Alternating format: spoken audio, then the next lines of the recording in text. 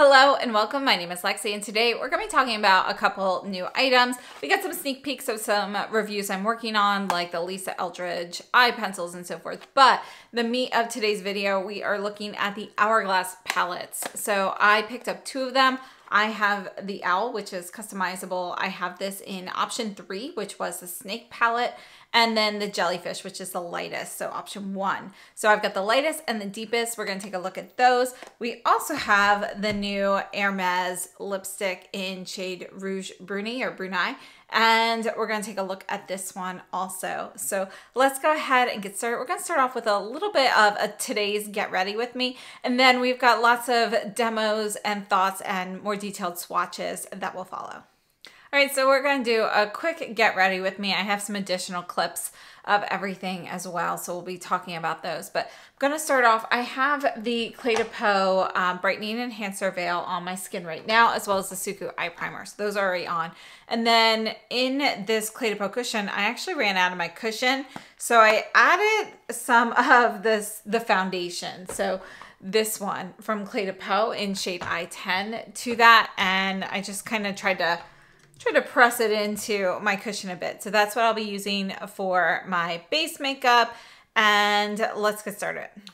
I'm going to take the Artiste brush in Digital Oval number 8 and just kind of put this on, and we'll see. I haven't used this brush in cushion compact before, but I like the way it kind of acts almost more like a makeup sponge because it is so dense. So you can pat this on and get, you know, more of a sponge-like appearance versus a brush where you might get some brush strokes and so forth. So I thought, you know, might as well try and see how it does with the compact.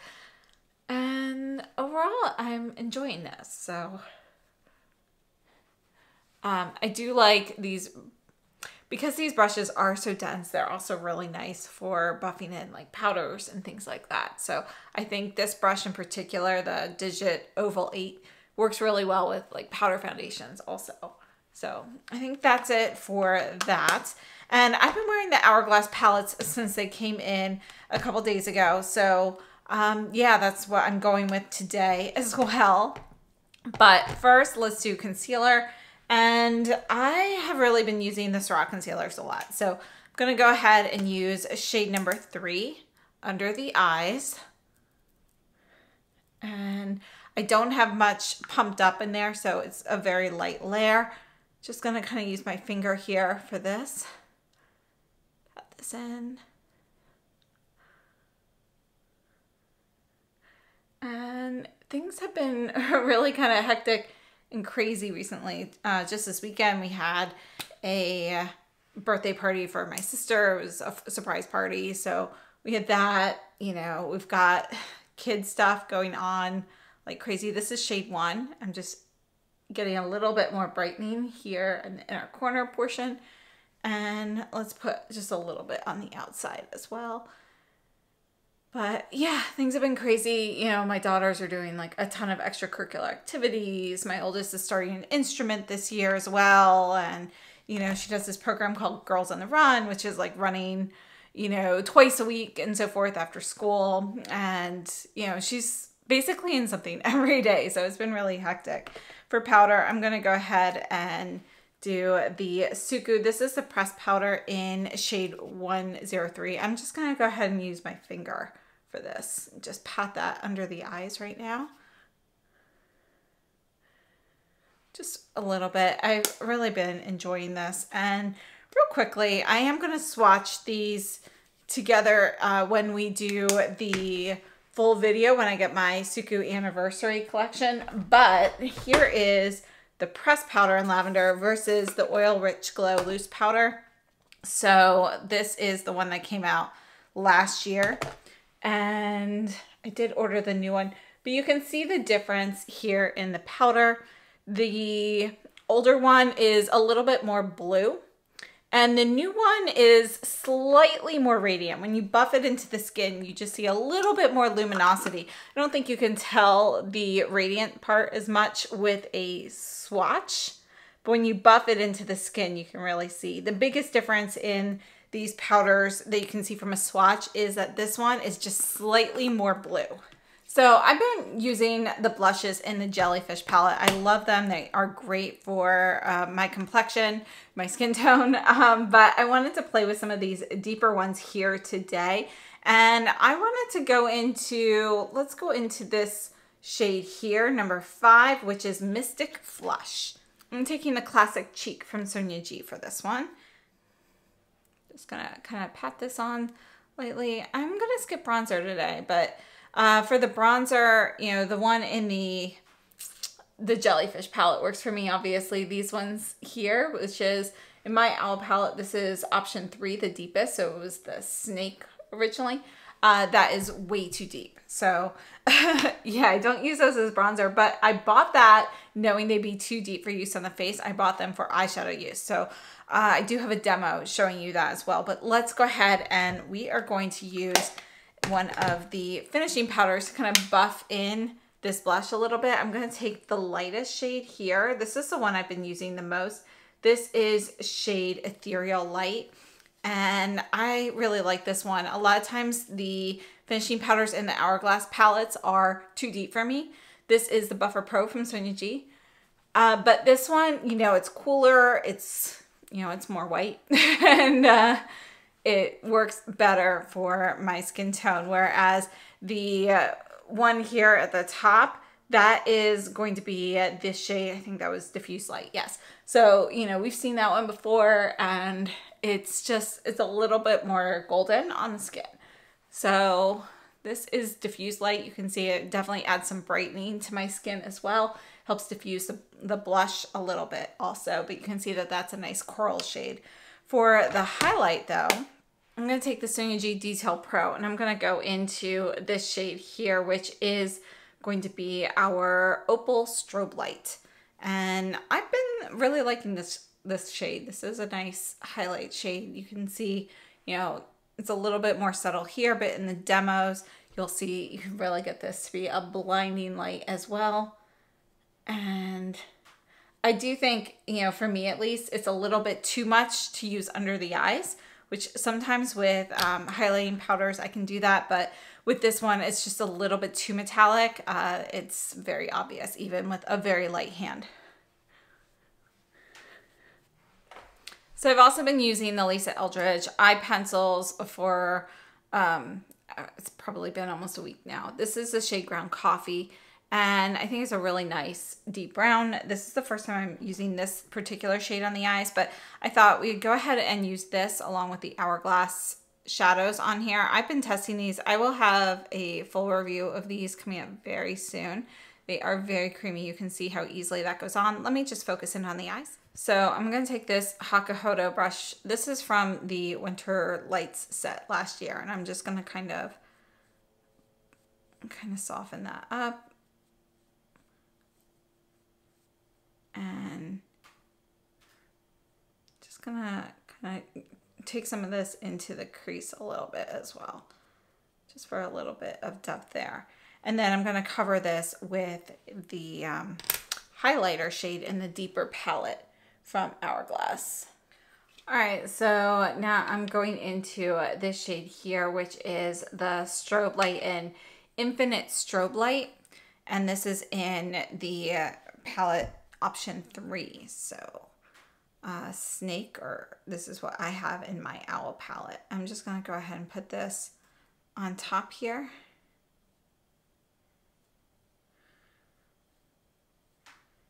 And you can see that it is a golden shimmery shade. All right, I'm just going to take this and whatever product is left on here, put it on the lower lash line.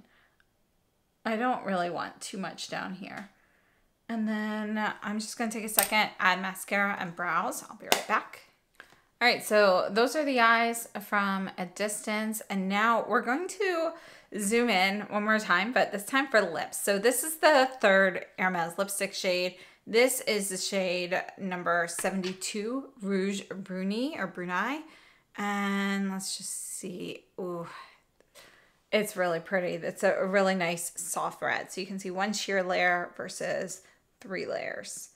And let me just zoom in and we're going to test this one out.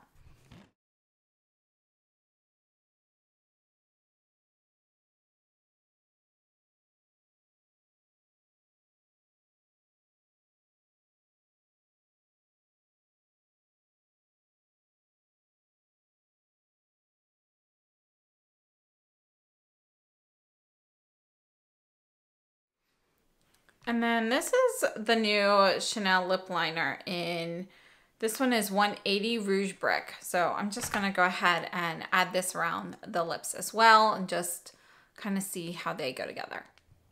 So here's the swatch of Rouge Brick from Chanel along with the Hermes. You can see that this is going to be a warmer shade, but I thought it was worth trying them together.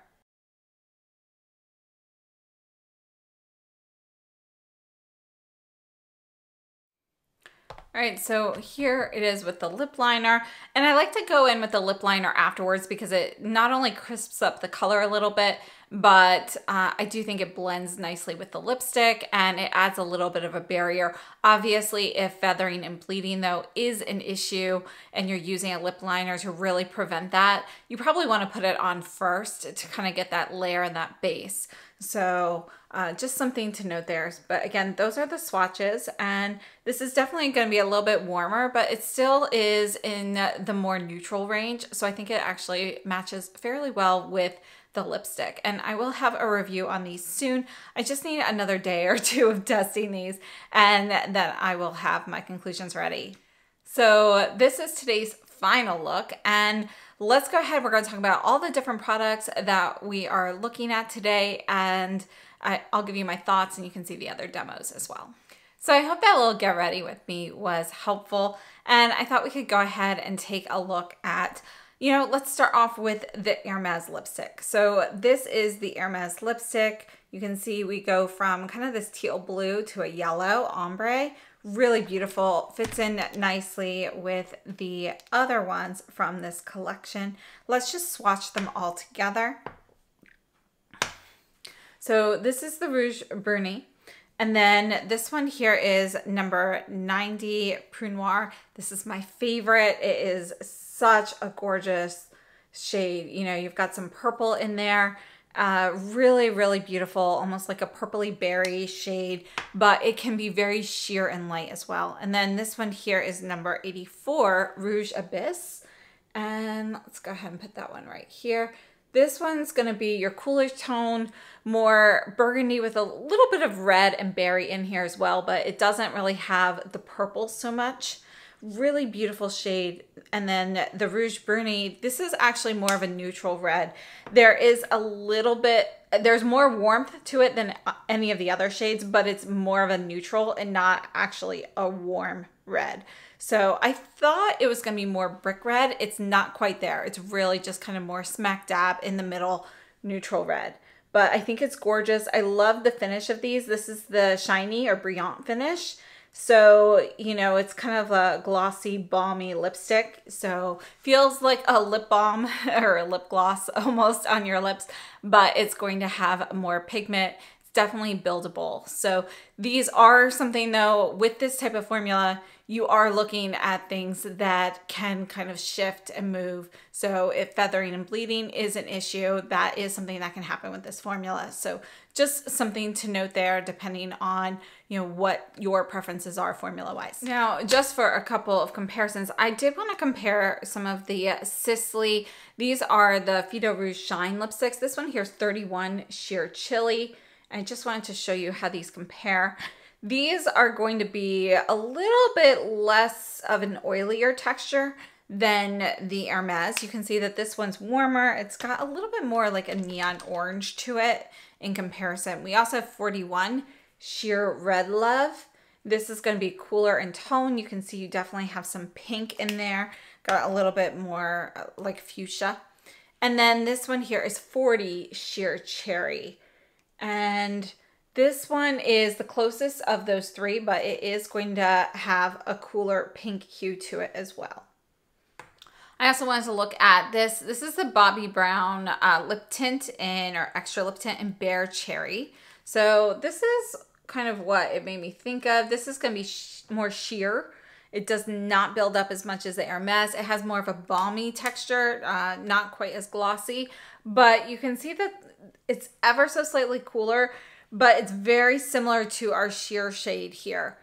So the sheer swatches there are very, very close. So if you like the more sheer look, this actually might be a really good option as well. I also wanted to take a look at the Amorfeux. from Violette FR. These are the matte lipsticks. Let's go ahead and put this here. So this will be like a matte lip balm, but color-wise, again, this is going to be similar to the sheer swatch from the Rouge Bruni. This is actually a little bit cooler in tone as well. There's a bit more pink to it. So those are kind of my comparisons of this. And I do have comparisons of Prune Noir and Rouge Abyss in the video for those. I'll leave that linked down below in case you missed it. Now let's go ahead and move on to the Hourglass holiday palettes. So I typically don't pick up their holiday palettes because in the past their lightest options have still been kind of on the warmer side, or, you know, maybe I could use half the colors and half of them were too deep, or, you know, just too many repeats. So this year I ended up picking up 2 of the palettes and I was very excited to try these out. So I have to say my jellyfish one feels heavier than my owl palette.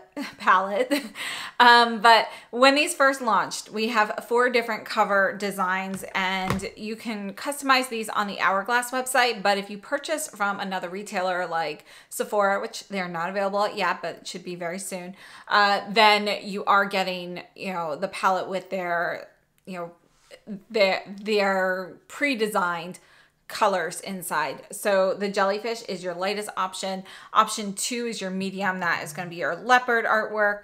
And the snake is option 3, the deepest. Now I wanted to get option 3 because it did have quite a few new colors. And I thought that these browns would make really nice eye colors. So I picked up option 3 in the owl palette, which is exclusive to the Hourglass website. So if you want the owl, you will have to purchase from Hourglass directly. And you can pick, you know, which option, color option you would like to go in that. These have had a price increase. They retail for $90 US now. We're gonna go ahead and we're gonna swatch these. And we're gonna start off with this one here. This is our jellyfish, which is color option number 1. So this first shade is our diffused light. This is one of the ambient lighting powders, and you can see that this is going to be kind of like a pale yellow shade, and that's not a new shade. We've seen that in many palettes before. Then we do have a new blush. So this second shade here is one of their blushes in Rose Fusion. They're describing it as a cool mauve. I would describe it as a neutral rose. So it's still not overly cool in my opinion. And then we have a strobe light or a highlight. And this is going to be an opal strobe light, and they're describing it as a pale rose gold. This is a new shade. This is really pretty. I actually think it's more of a pale rose champagne. It doesn't have as much gold in it like an actual rose gold would. That tends to lean a bit warmer. This is definitely gonna be a bit cooler. I think it is a gorgeous highlighter. I'm really enjoying it. And then we have the bronzer, which is a new shade. This is called Lunar Bronze. And this is going to be a warm tone brown. So you can see that we do have some warmth to there. There's some golden undertones in here. It's not really orangey, but it definitely is golden. And then we have a blush. This is not a new blush. This is going to be Diffused Heat, which is described as a vibrant poppy. I think this is a really pretty shade. It's one that I did not have yet, but you can see it's actually a very light, soft pink. And this actually has some peach to it. So, you know, I think poppy isn't quite the right color, but perhaps it's just the way that my particular one mixed, because you can see I have a lot of white in there. But it really seems more of a more pink-based coral than a poppy. And then we have another lighting powder. This is Ethereal Light. And I did not have this shade. So this is new to me, but it is not a new shade in the powder. So they're describing it as your cool translucent powder. To me, it's really, you know, white. If you buff this in, you do get some luminosity there, but it's not sparkly. So I think that this jellyfish color story is really nice. I really like how you've got cooler and warmer tone options here. You're still staying in that light palette. Then for the owl, I mean, look at this. We ended up going with option 3 here. And I wanted to pick this up because we actually have 5 new shades here. So the 5 of the 6 shades in this palette are new, which is great news. You know, Hourglass, you know, isn't really known for having deep color stories. So I thought this one was worth checking out. So this is our first shade here. This is the Lighting Powder in Radiant Light, which is described as a golden beige. You can see that you definitely, I think golden beige is a good term for it, but you do have a little bit of an orangey vibe in there as well. And it's definitely gonna be light and warm. And yeah, you know, that one's not new, but this one here is a new blush in Coral Haze. And this is described as a pink coral, really beautiful. You can see it's definitely deeper, more red than the poppy shade in the Jellyfish. I think this is a really beautiful shade. You can use this on light or fair skin as well, because you can definitely just dab on a little bit. Next, we have a strobe lighter. This is Infinite Strobe Light, described as a warm gold. This is new. And to me, it's not really more of a warm gold, it's more of a warm bronze. So we have more of that bronze look. Again, you've got a hint of orange in kind of all of these shades. Then next up, we have a new blush in Sunbeam, which is described as a rich peach. I would say it's a peachy copper. You definitely have, you know, the richness of like bright, fresh copper in there. I think it's a really beautiful orange. Honestly, it's like sunset. And then we have a new blush in Mystic Flush, which is described as a mid-tone pink coral. And you can see that this is actually going to be warmer in tone than the other blush, which was Coral Haze. So this is kind of more neutral. This is going to be slightly warmer, and you have just more of a warmer red mixed in there. And then last up, we have a new bronzer in Solar Bronze, which is described as a rich bronze. And this is kind of like a slightly warmer milk chocolate. So I actually really like this shade. Think of like melted milk chocolate mixed with just a little tiny bit of extra warmth in there. Again, I'd say the warmth is slightly orange, but it's not really an orange shade. So these are option 1 and option 3 for the Hourglass color stories. Now, before we talk about those specifically, this is the only other Hourglass palette I have at the moment, and this is the Diffused Light Rose Edit palette that came out, the Diffused Rose Edit. And I just want to share with you what we have. And we've got this powder here is going to be the same as it's the Diffused Light shade that we have here. And then we have a blush. The blush is called Rose Flush. I think this is a really pretty blush. I'm gonna go ahead, well, let's just put it here so you can kind of see. But you can see that it's not gonna match up with either of these. It matches best with this poppy shade, but is much deeper. Tonally though, it's more similar to this. The shade here in the Jellyfish is just gonna be a little bit cooler. And then we have the Supernova Strobe Light. And let's go ahead and compare that to this one up here. And you can see that this is going to be more ivory. It doesn't have that rosy hue that we get in the Jellyfish palette. So let's look at some demos and talk about these products. So starting off with our Jellyfish palette, this one includes 3 best-selling shades. We've got 2 finishing powders and 1 blush. So those are the ones that are not new. So that's the Diffused Light powder as well as the Ethereal Light powder, and the blush, the second to last shade in the palette, Diffused Heat, which is described as your vibrant poppy. So those are our 3 repeats. And then we do have 3 new shades. So we have the new blush in Rose Fusion. We have the new highlighter in Opal Strobe Light and the new bronzer in Lunar Bronze. And I have to say, I think that this Jellyfish palette is gorgeous. Now, in the demos, you know, I am primarily using this one kind of all over the face. This is a great face palette for fair to light skin. All of the shades are definitely usable. You've got warmer shades, you've got cooler shades. You can mix and match.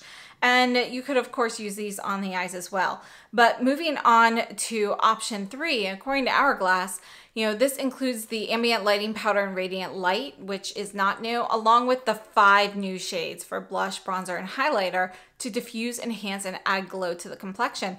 And I have to say, this is definitely intended for deeper complexions, but it does make a really nice eye palette. And I was thinking, from the photos online when I first saw this, I think the photos make it look slightly more neutral than it is. It definitely leans warmer. And I do hope that, Hourglass, as they continue to delve into some of their deeper shades, that they also explore some cooler tone options as well. So, overall though, I think it is a nice palette. And I have to say, on the eyes, I've really been enjoying it. I've worn it on the eyes this way a couple times now. And I think that these warm, rich browns, they really just speak fall to me, and they work beautifully on the eyes. The blush in that like orangey blush in the, what shade is that? The Sunbeam shade in the rich peach. I really like that one on the eyes to give it just a little bit of something different, a little something special. And it definitely has kind of like an orange metallic vibe to it, but I think it's a really pretty palette. So I've been enjoying these on the eyes in particular. So unfortunately, the Hourglass palettes are not refillable. So you can choose your color story, but that pan of 6 products, those do not come out. They are not refillable. I really wish Hourglass would consider that and make these like truly customizable, and you can pick and choose which shades you get. The palettes, however, are made in Italy, and we do have 1.4 grams of product and a 1-year shelf life. The palettes themselves are metal, so we have kind of this painted metal for the palette, and you do have a full-size mirror in there. There's no room for utensils, but honestly, you don't need it. I think these are great for travel. They're also great, just to have on your vanity, quick makeup look. Again, I really like having this deeper option as like a go-to easy like eye palette and so forth. So it would just be nice though if we could totally customize the palette and I could have a couple of those deeper shades with the lighter palette and just kind of, get everything I want for a whole face look. Now, just some notes from the Hourglass website. It says our highly anticipated ambient lighting edit unlocked palettes return, featuring artwork that celebrates the beauty of nature and helps unlock change to protect animal rights. Each palette includes new and best-selling shades for a glowing complexion in a single palette. The Ambient Lighting Edit Unlocked collection includes limited edition palettes featuring snake, leopard, jellyfish, and an exclusive artwork owl that supports the Non-Human Rights Project in their efforts to secure fundamental rights for animals. Hourglass will donate 5% of annual profits from this collection to the Non-Human Rights Project. And again, on the Hourglass website, you can customize which case you would like with, which color story. But if you are purchasing from another retailer, you have those set options there. All of the artwork is done by artist All of the artwork for these palettes is done by artist Katie Scott, and she has also made like a snake brush that is part of this collection as well.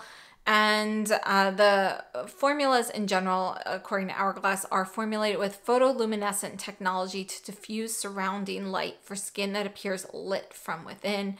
And everything's vegan and cruelty-free.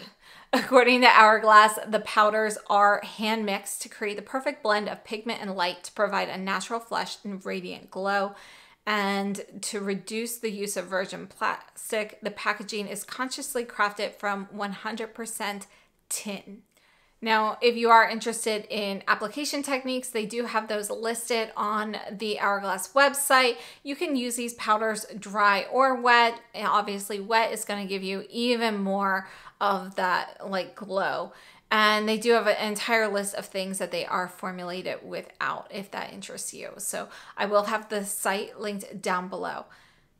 Oh, and I almost forgot to mention, I did reach out to Hourglass and asked for a discount code for all of you, and they did give me a code for 10% off with Lexi. So if you use Lexi in your promo code, you'll get 10% off of your order, and they do have free shipping on orders over $50 in the US. So overall, my thoughts on these palettes, I think that these are really nice palettes. You know, the Hourglass formulas, I'm sure most of us are familiar with these. They are going to give you, you know, for the most part, you're getting quite a bit of glow with any of their strobe light formulas.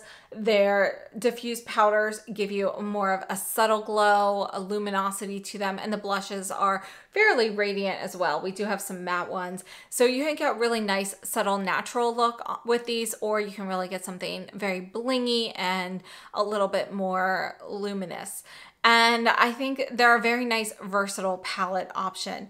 So I have to say, you know, overall, I think this year they did a great job with their holiday collection. I love seeing so many more new shades included in these palettes. I do want to mention, however, that palette option number 2, the one that I did not purchase, that includes 5 bestsellers. So there's only one new shade there, and it's one new shade of blush. So that's called Ethereal Flush, which is a soft peach. So just something to note there. I think personally, if you already have Hourglass palettes at home, you know, your best options are probably Jellyfish or, you know, Snake for your preset color story. So option 1 or option 3, just because of the quantity of new shades.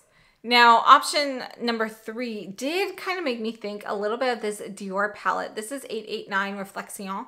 And I just wanted to swatch this quickly because although this is going to be deeper, it's not going to be exactly the same or anything. This color story did remind me of the option 3. And I think it's really more because of this like coppery shade here. You can see that this coppery hue, although it's going to be lighter in here, you can see these 2 shades really kind of carry on in this color story. So it's not something, you know, totally similar, but it does give you a similar vibe on the eyes. If you do have this, I think it does pair nicely with these particular shades. So I hope this has been helpful. I'd love to know if you've tried any of the Hourglass palettes, what your thoughts are, and what you think of the new Hermes lipstick. So right now, the Hermes 3rd shade is still a little bit harder to find, but it is available at Selfridges and Bergdorf's right now. So hopefully it'll be showing up at some other retailers very soon. But I have to say, I love the formula. I love the lipstick.